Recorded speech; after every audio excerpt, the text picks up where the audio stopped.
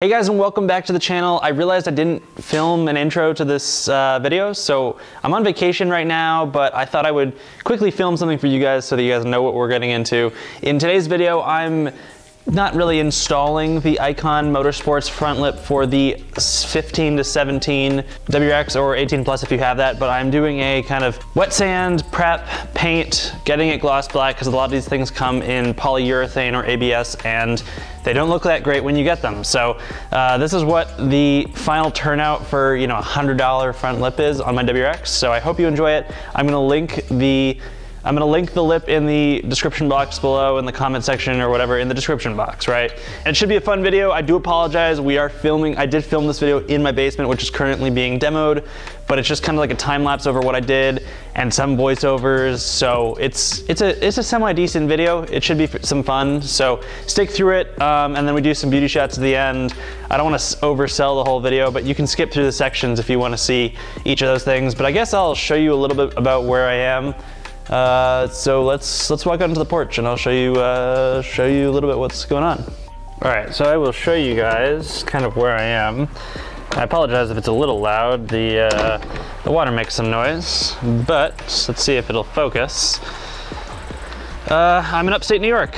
This is Lake George. It's a nice place. It's pretty chilly right now, but tomorrow I'm gonna be taking the boat out for a little while. I probably will go swimming, maybe a little bit of sailing. We'll see what happens. I want it to warm up at this point. It's pretty empty up here because of COVID and the temperatures dropped greatly, but it's fun to be up here. I usually spend a lot of time here. I used to live up here during the summers, basically for my entire life. It's recently changed as I started working.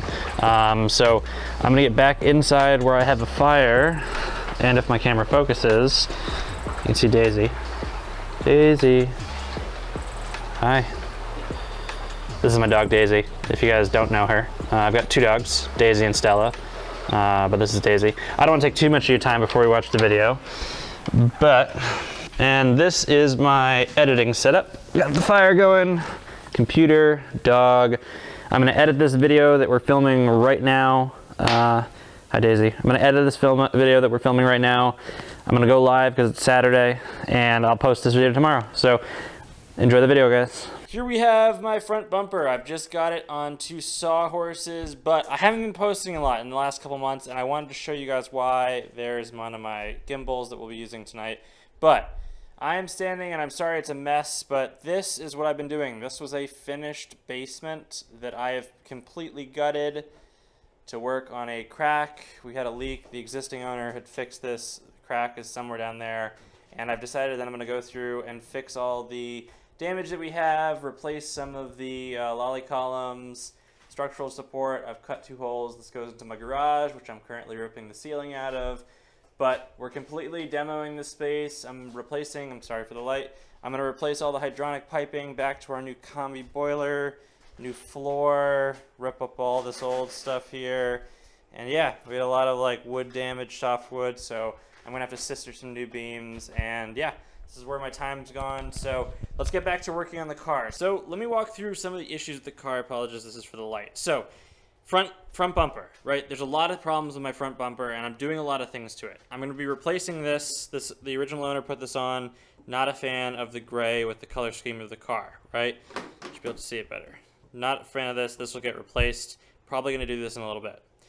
So I've also bought some wrap, and I'm going to wrap the front bottom lip, so it's like the S207, I think.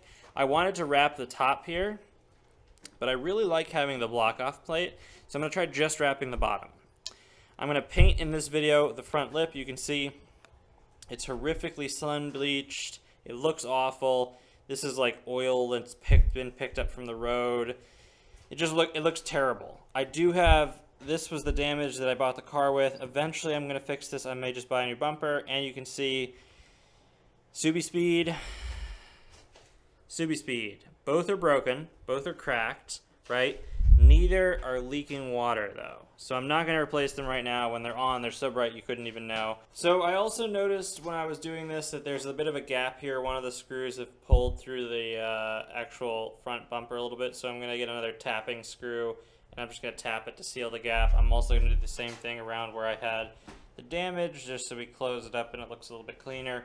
Harder to notice that. So I'm going to start by getting some water. I'm going to clean this off. I'm then going to do a little bit of alcohol to get any tar or a degreaser. And then I'm going to do, you can already see it's super dirty. Then I'm going to do some wet sanding, high grit sandpaper, and then we're going to do a bunch of coats of spray paint. So I'm going to time lapse this a little bit, walk you through if there's any things that are specific that you need to know. Other than that, I apologize for the dirty basement, but let's get straight into it, guys.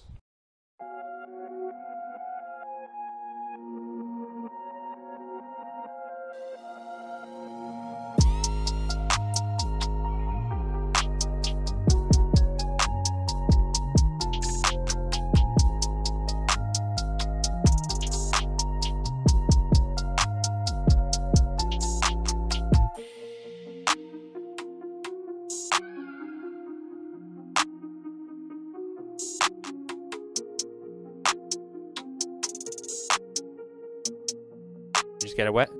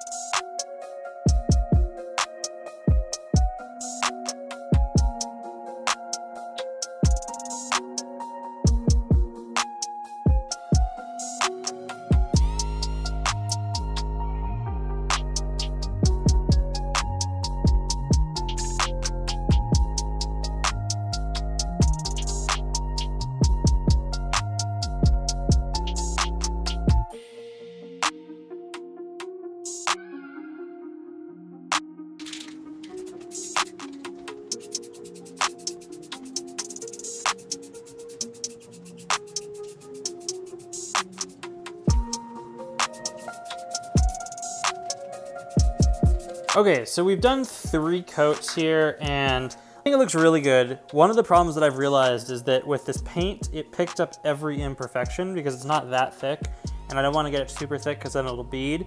So you can see a little bit of road rash, but like, it looks pretty good. I mean, it's hard to tell this angle in the camera.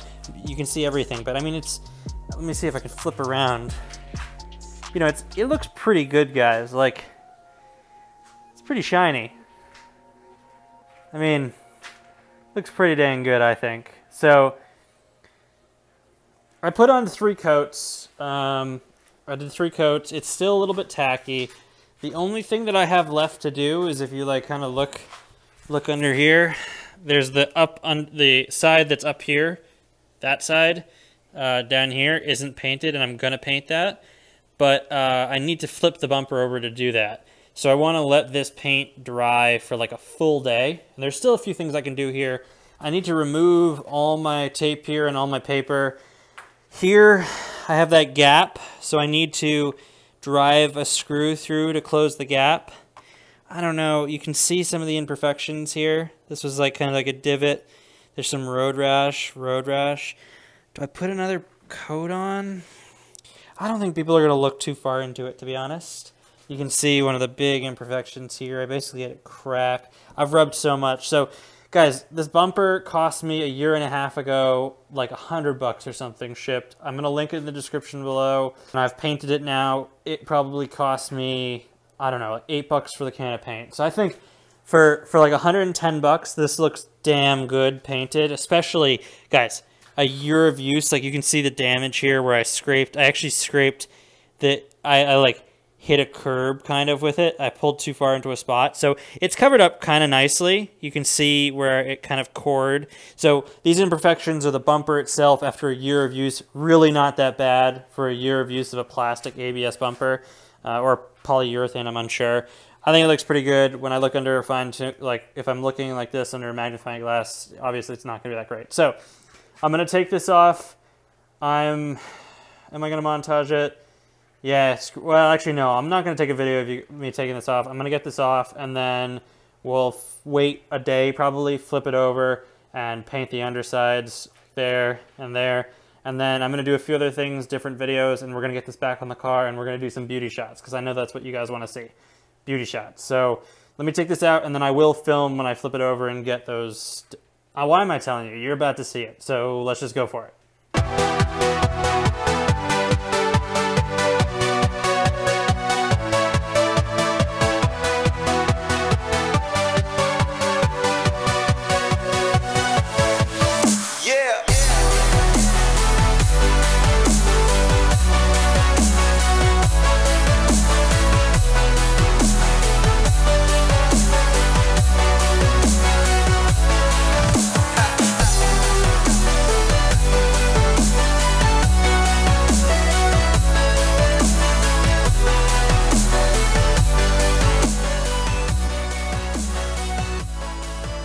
I wanted to have a little bit of closure. I apologize if it's a little bit windy and everything. I wanted to finish the video and kind of talk about my experience painting the front bumper because there are things that I would have changed in retrospect, and I apologize. I'm a little less prepared for this than I wanted to be. I just finished playing soccer and now I'm filming, but that's kind of irregardless of the point. There are a few things that I would have changed if I had done this again, and I think the key thing here is not the prep. I think I did the prep okay, but I recommend that if you're doing this at home, put less paint on and more coats. And I think that what ended up happening is the angle which I was painting it, there are some areas where the surface height of the paint is a little bit higher than others, and you know, you can't really tell unless you're inspecting it. So I guess I'm being like hyper aware of what's happening. It is something to mention because if you guys are perfectionists like I am, it is something that might bother you on a regular basis. So I did want to just make that mention. If I were to change something in what I've done, I'd do like 8 or 10 coats. Yes, that many, because you want to have a thick barrier on there. You can always paint it again if stuff starts to chip, but I do a lot of highway driving, so I wanted a thick paint on there. But that's what I would change if I were to be able to go back. So I hope you guys enjoyed the video. I had a lot of fun making it. It's made such a difference on my car. I wish I had painted it earlier on. I just never got to it because I bought it in the winter. I didn't want to do it in the winter.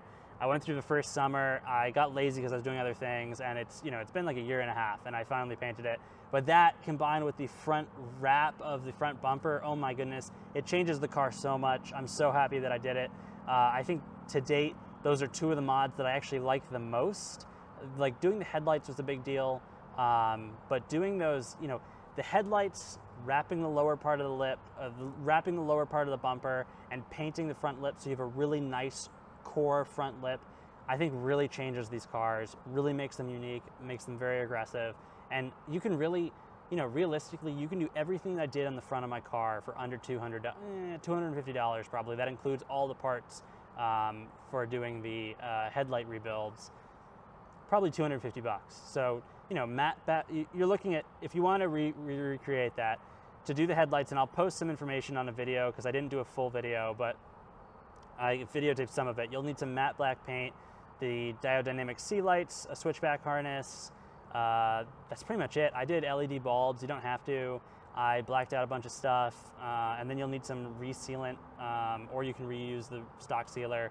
And then the wrap was pretty cheap, like 20 bucks of wrap, and then the spray paint for the lip. And you can get an Ikon Motorsports lip for pretty cheap. I'll link the lip in the description below. There are a lot of great lips out there. I mean, it's not perfect, but for under 100 bucks or like around 100 bucks, it's not a bad option. So definitely check that out. I'll link everything in the description below. If you guys have any questions, let me know. Otherwise, we're gonna keep going on modding. The car's really dirty, so I need to clean it. But I've got, 4 other things that I'm installing this week, so lots to come. Should be fun. I look forward to seeing you guys in the next video.